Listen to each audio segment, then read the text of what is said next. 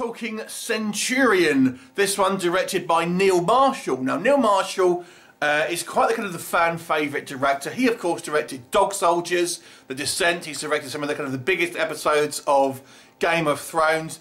And here he has this kind of Roman epic, which has pretty good cast. You've got, leading up the charge, you've got Michael Fassbender, of course, from, well, he's done everything these days, hasn't he? You've got David Morrissey, of course, from The Walking Dead, Liam Cunningham from Game of Thrones. You've got Riz Ahmed, along with a few other kind of like familiar faces, Dominic West.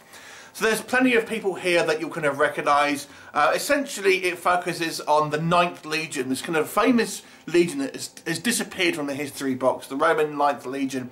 Now, in Britain, the Romans never conquered Scotland, and at this time it was kind of occupied by the Picts, and as they were known back then. And this one tells us kind of a story that we can obviously based on speculation, I would imagine.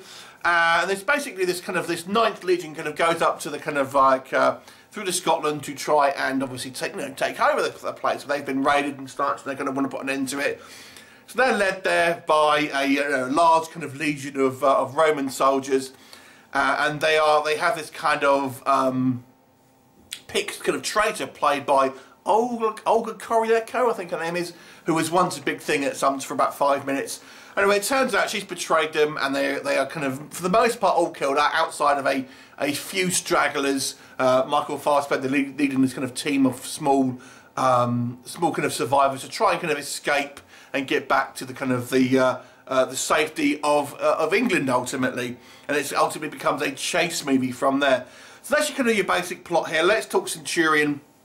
Neil Marshall, of course, is renowned for his horror roots and his kind of gore, and he doesn't skip on this one. We see some quite brutal depictions of people meeting grisly ends through swords through the face, beheadings, all the such burnings. So there's a great many kind of gory deaths here that all look fantastic. The cast is absolutely spectacular.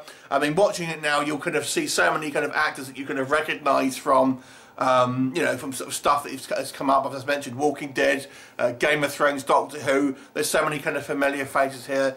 It's really kind of fun to kind of quite spot that. And with that, the acting, I've got to say, is all pretty good. The effects and the kind of the scale of some of the kind of the battles are all quite fun. But what doesn't work for me, because I actually have a few problems with this movie. I think this is actually one of Neil Marshall's weaker films.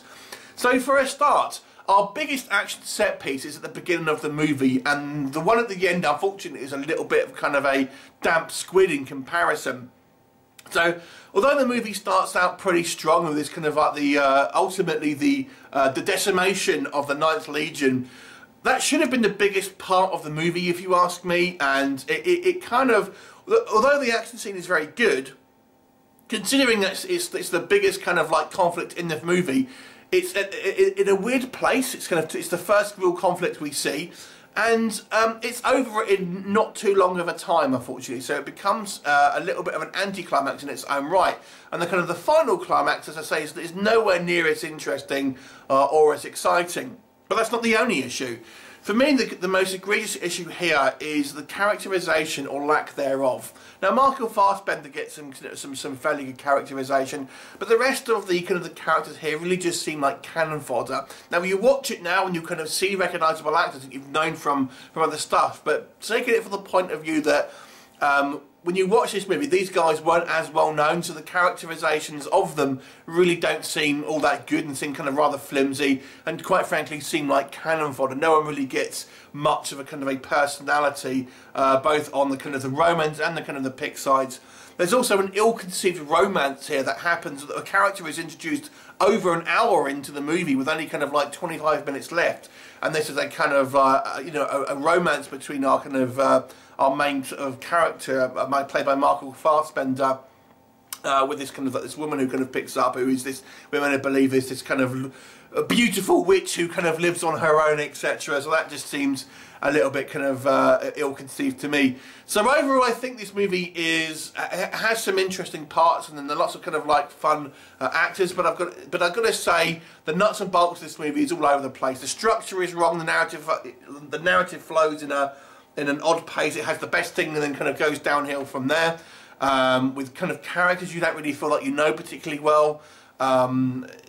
there's a little bit of a kind of a forced conflict between, at the end, and our main antagonist goes down, unfortunately, in a little bit of a kind of uninspired way as well, I will have to say. So overall, this is definitely one of Neil Marshall's weaker movies.